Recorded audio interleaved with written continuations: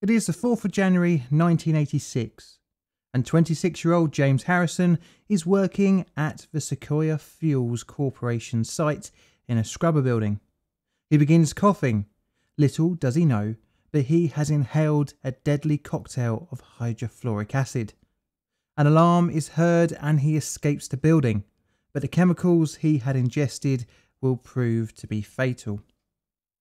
The building he was working in was 15 metres away from a ruptured tank which held uranium hexafluoride, a compound used in the enrichment of uranium for the nuclear industry. The event would release 29,500 pounds of material into the atmosphere and would expose and hospitalise many workers. It would not be the first time that operator Kerr McGee would be entangled in a nuclear controversy, with the Karen Silkwood scandal in the late 1970s, and it would not be the last. As like many similar events, the release would be the result of improper management, multiple shift changeovers, and product handling issues. Sadly, the working class employees would pay the price. As such, I'm going to rate this disaster here 5 on my disaster scale, but only 3 on my legacy scale due to the event being quickly forgotten because of another bigger disaster in 1986.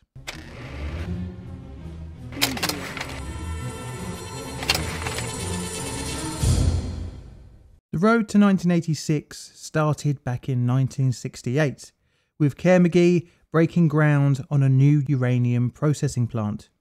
The site is near the town of Gore, Vian and Weber Falls in eastern Oklahoma, not far from Interstate 40. The site was intended to be used to convert yellowcake into gaseous uranium hexafluoride and was licensed as a fuel cycle facility regulated by the Nuclear Regulatory Commission, operated under Kerr McGee Nuclear Corporation.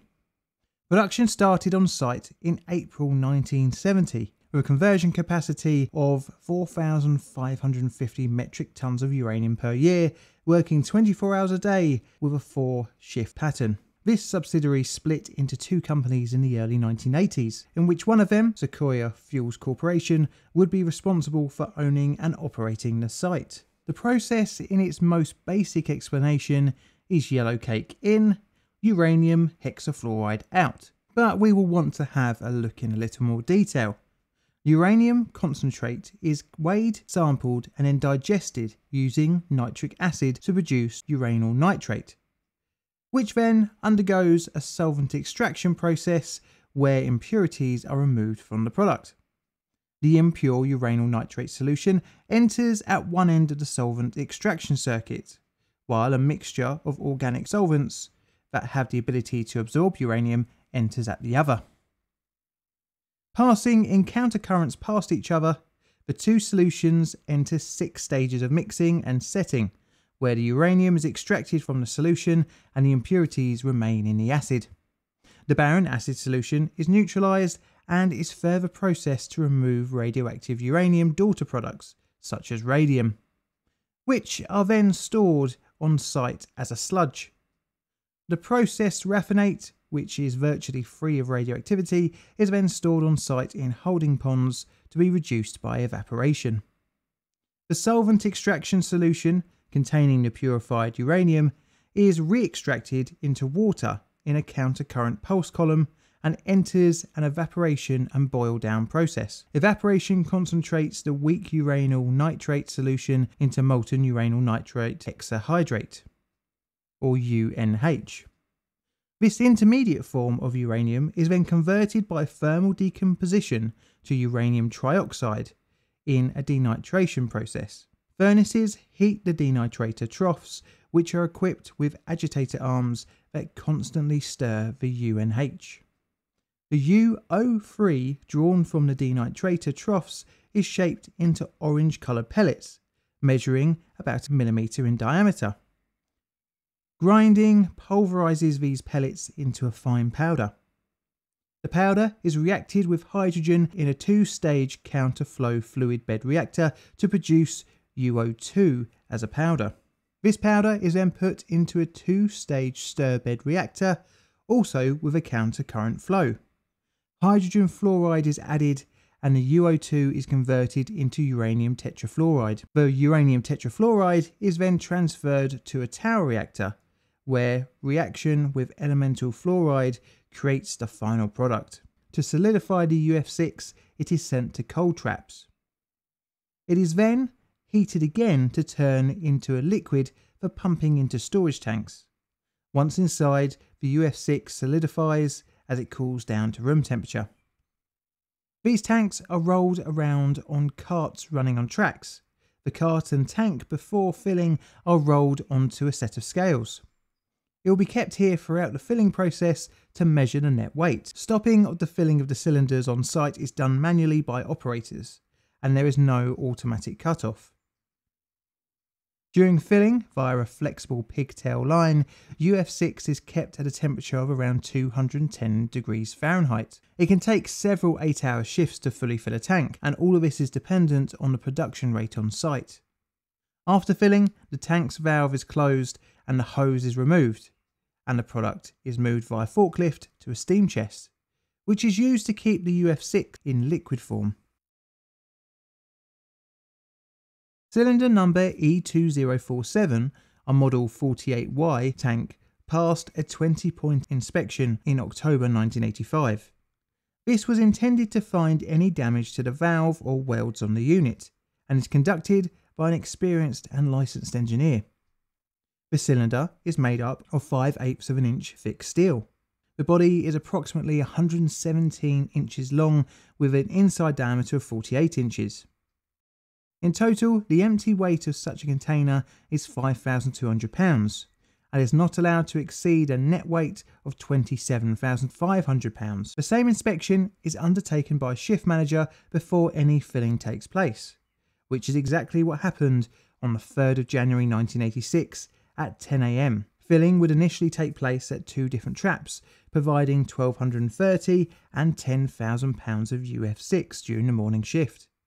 During the evening shift, a further 12,200 pounds are added, bringing up the net weight to 23,430 pounds. Next came the midnight shift. As part of the handover, the operator was informed that he would be continuing to fill the tank. The operator is to fill the tank to the target weight of 27,500 pounds. But he notices something strange when the scales won't go above 26,400 pounds. After investigation, the operator notices that one of the cylinder's cartwheels aren't completely on the scales. This is a problem as the weight is not being properly measured. After several attempts to move the cart, eventually he manages to get a new reading on the scales, which can only show a maximum of 30,000 pounds. The operator is shocked to find that it is reading 29,500 pounds, in effect bottoming out. Worried, the operator consults his supervisor, who suggests using vacuum from the previously emptied coal traps to remove the excess weight. The evacuation begins at 6:15 AM and initially around 150 pounds are removed in a space of 10 minutes. At the end of his shift, he reports to the relieving operator of the overfill due to the cart being off the scales.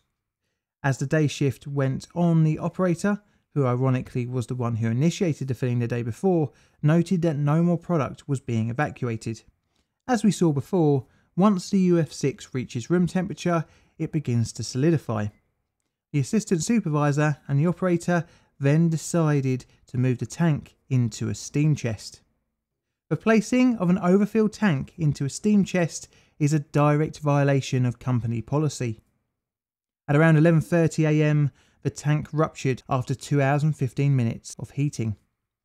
The force of the explosion damaged the top of the steam chest. The UF6 vaporized and combined with moisture in the steam chest released a highly acidic gas. This deadly chemical made its way into the facility ventilation system. It was here that James Harrison inhaled the acidic gas. The plume left the plant had travelled 29 kilometres due to a strong wind heading south, past the I-40 and over several sparsely populated residential areas. The vapour entered the ventilation intake vents of the process building, injuring the employees within. Most of the approximately 40 workers on site at the time were in the lunchroom. Upon realising the danger, many escaped but had to pass through the cloud. The evacuation alarm was sent and the ventilation system was switched off. The rendezvous point for the site workers was luckily upwind, where they observed the release for a further 40 minutes. The company didn't really have an emergency plan, but the Gore Police Department was called and they notified the Sequoyah County Sheriff's Department and Oklahoma Highway Patrol to close down the I-40 and Highway 10. Harrison was driven 13 kilometres to a nursing home for a canister of oxygen before he was taken to Sequoyah Memorial Hospital. However, upon reaching the hospital, it was discovered that he was ill-equipped for treating Harrison and sent him to the larger Sparks Regional Medical Center in Fort Smith, Arkansas, another 34 kilometres away. He would die at 3 p.m. soon after arriving at the emergency room. The fatality was a result of the company not having an adequate emergency plan arrangement with local hospitals. In total, 100 people were sent to hospital, with 21 severely injured. Most of the contamination was within the boundary site. In total, around 3 curies of radiation was released. In comparison, 3 Mile Island released over 4 times that at 13 curies. During the investigation, it was found that the cylinder was not defective, but instead succumbed to the extreme pressure caused by an overfilled container being heated and the UF6 expanding past the point of no return. The site, after cleanup, would continue to operate until 1993, but it would see another release in 1992. This, coupled with storage ponds leaking into the ground, meant that the site would need a long time to be fully decommissioned and cleaned. The incident didn't stir much in the media, as you would have thought, but luckily for Care McGee, that just a few months later, Chernobyl would happen. This video is a Plain Difficult production. All videos on the channel are Creative Commons Attribution Share Alike licensed.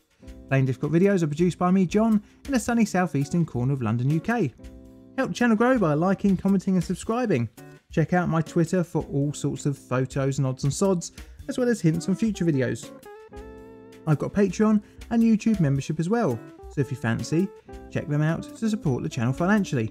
And all that's left to say is thank you for watching.